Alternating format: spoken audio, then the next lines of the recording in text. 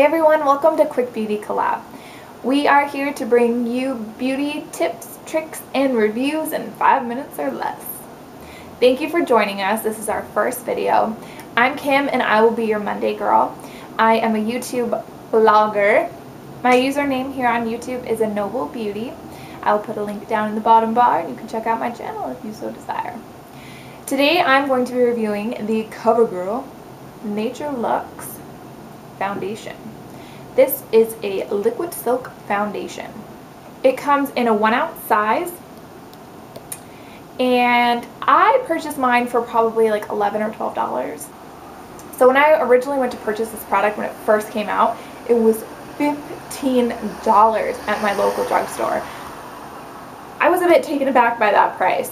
I thought it was a little expensive, but you can get this product where Covergirl is sold, which is basically any drugstore, any mass retailer. So I picked this product because I am a big fan of Covergirl. I like most of their products. I've been using a lot of their things for years.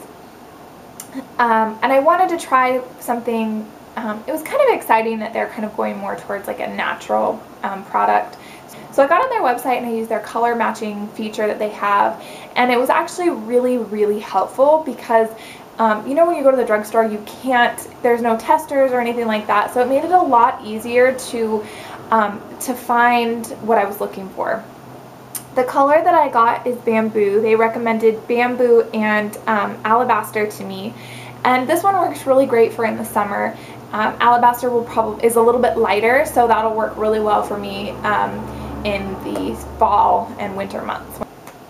So some of the pros of this foundation are the consistency. It's more, I would say it's more of like a whipped mousse, like light, fluffy, more than a liquid, if that makes sense. So I wouldn't say that it's like a liquid foundation. I would say it's like somewhere between liquid and like cream. It's very, it goes on thick. It's a little bit thicker, but it's got like, it goes on very smooth and very light. So it does have that kind of like whipped quality to it. They have a lot of colors, so that was something that I liked, is there were a lot of colors to pick from. And then they've also got the lip balms, which I thought were so expensive, like $6 for a lip balm, really.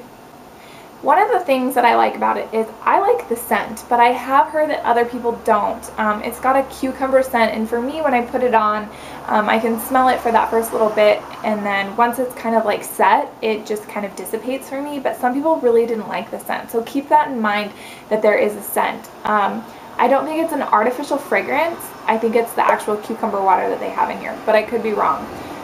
It doesn't say anything about fragrance on here, but who knows. I like that it's it's not an entirely natural product. I think that that's a little misleading. A lot of companies, like once they put one natural ingredient in a product, they think that, you know, their product's natural, or they want to market it that way. But this isn't entirely natural. It's more of like a foundation with a little bit of, you know, natural. And it does say on here, it says luxury, touched by nature. So I would say it's more of that kind of foundation. Some of the things that I don't like about it, the one thing I don't like is the price. I thought it was very expensive for a foundation from Covergirl. I don't know, maybe I'm just kind of getting really cheap, but I thought it was a little pricey. Another thing that I didn't like was that it only has an SPF 10. I think the Skin Counselor foundation says, you know, you should wear at least an SPF 30. So what is an SPF 10 really going to do for me? So that was one of the things that I didn't like about it. My overall rating of this product would be an A-. The reason I gave them an A- is because they didn't put more sunscreen in the product. If they put more sunscreen in this would probably be the only product I would wear. I'd mix it with a little bit of moisturizer and make a tinted moisturizer out of it, and that would be probably the only thing I would wear in the summer. I hope that this review helps you on your mission to find the perfect foundation. If you have any questions, comments, concerns, or opinions, please feel free to leave them below, and I will be happy to respond. Thanks for watching. Bye.